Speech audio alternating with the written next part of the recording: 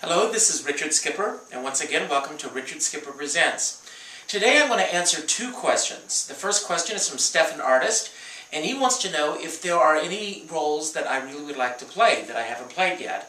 Well, there's actually one role that I'm dying to play, and that's the man in the chair in The Drowsy Chaperone. From the moment that I saw this show on Broadway, I felt that this is a role that I would really love to do. It's very interesting because when the show came out, the producer said that after the show, night after night after night, men would walk up to them and say, that role is really about me. Well, I don't think that it's truly about me because it's about a miserable older man who is all alone and has nothing to live for except for his cast albums. But he does have the passion of one particular show, and I feel that that show for me would be Hello, Dolly, which brings me to the other role that I would like to play. Believe it or not, I would love to play Dolly Levi as Carol Channing played Dolly Levi, and I got the chance to do that a few years ago in a production with the Revision Theater. Now, that was supposed to be a one-night-only concert version, but I was completely off book, and because I was off book, the entire cast got off the book, and it was one of those exciting nights where all the stops were pulled, and it was a huge success, and the Revision Theater keeps dangling the string in front of me that they're going to be bringing back in a few years. As I get older, I find that there aren't that many roles that I'm dying to play. I love being Richard Skipper on stage in front of an audience. I love to have the opportunity to go out and perform as Richard Skipper, and so hopefully I'll get more of those opportunities. Now, my next question is from a cabaret entertainer by the name of Laurie Vega.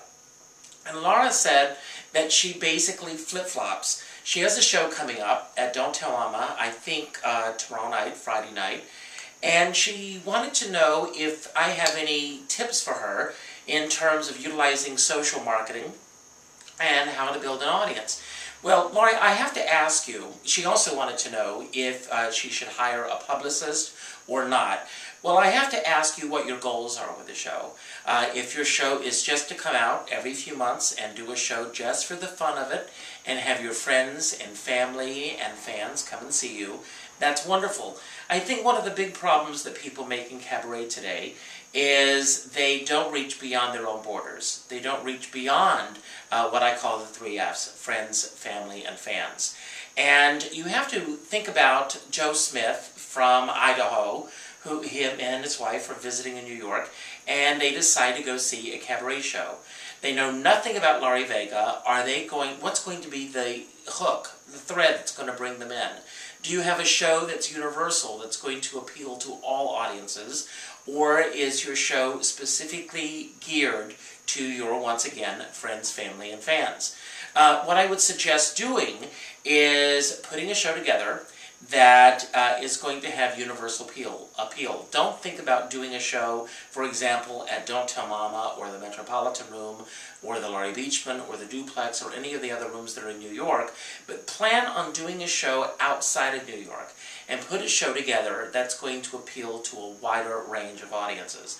Now, in terms of specific questions, I would think about what your goals are, in terms of whether this is a hobby or whether this is a career. If it's a career, I hate to say this, but you need to invest in all of the elements that it's going to take to make a successful show. And sometimes having a publicist, someone who doesn't necessarily know who your friends and family and fans are, they're going to reach beyond your borders. And I think the biggest mistake that most people in cabaret today are making is they do not reach beyond the cabaret community. The problem is that our cabaret community has become a very incestuous group of people. The lines are very blurred between who the audiences are, who the performers are, who the press is, who the critics are, and I don't think that many people really reach beyond the cabaret and MAC community in terms of building up an audience for themselves.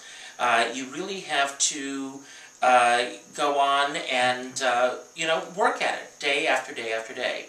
Now, my time is running out here, but before we close down, I'd like to remind everyone once again to please sign my petition for the Carol Channing Kennedy Center Honor. You can go to www.richardskipper.com or you can go to about.me/Richard Skipper. And in the meantime, have a great day, have a creative day, and I'll be looking forward to that next question next week. Thank you.